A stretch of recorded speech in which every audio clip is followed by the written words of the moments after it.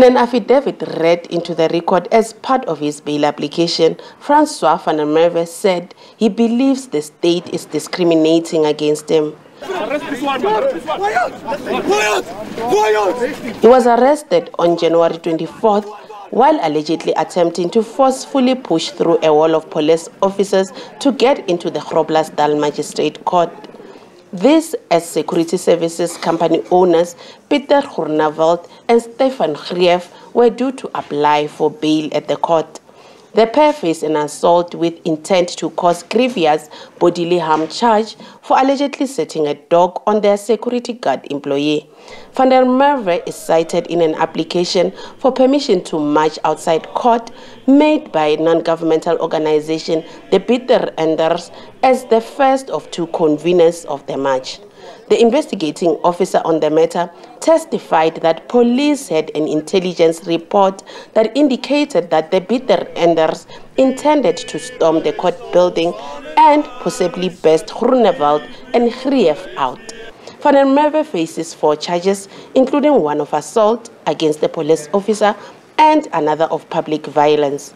His lawyer, however, argued in court that the state has no legal basis for opposing bail, adding they were only doing so because of undue political influence. So I put it to you that the prosecution and the investigation in this case is tainted by politics. When it comes to Mr. Malema, he can get away with whatever he does.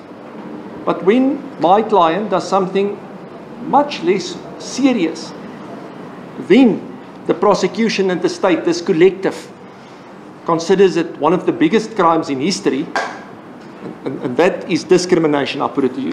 A back and forth between the magistrate and the defense over the relevance of EFF leader Julius Malema's assault case, in which he was acquitted, then ensued. I will now tell this court that whatever transpired in the matter of Mr. Malema is now similar with this. Exactly, my lord, that's what I'm saying. And I'll take it one step further. But if the courts created a precedent by saying that certain conduct... Was that a precedent? Well, either it's... No, it's not a precedent. Why is it not a precedent? Why is it a precedent? My lord, because the public in general, aside perhaps from the investigating officer, reads, they hear what the courts say, and then they understand that if one does certain things, that is coming from you, advocate. Don't say it's a precedent. It's only coming from you. It's not a precedent. Remember, whatever transpired in that matter is not binding on us. Hence, I'm saying it's not a precedent. I'm not saying it's binding on the court. It's a magistrate's court judgment. Yes, it's not binding on us. That is so. I don't know, Advocate Gibbs, as to why you're quoting that case. It was not relevant to our bail application. It's absolutely relevant, because it deals with mens rea, the knowledge of wrongfulness.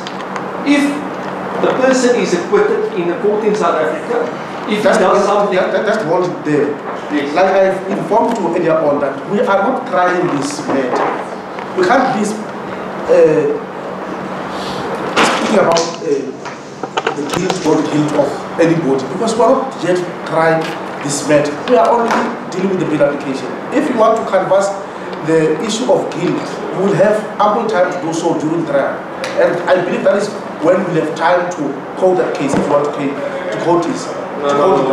But for now, I don't know. You've got it wrong. Van der Merwe has been remanded in custody until his matter is heard on Thursday next week. Biman Baloi, SABC News, Groblersdal.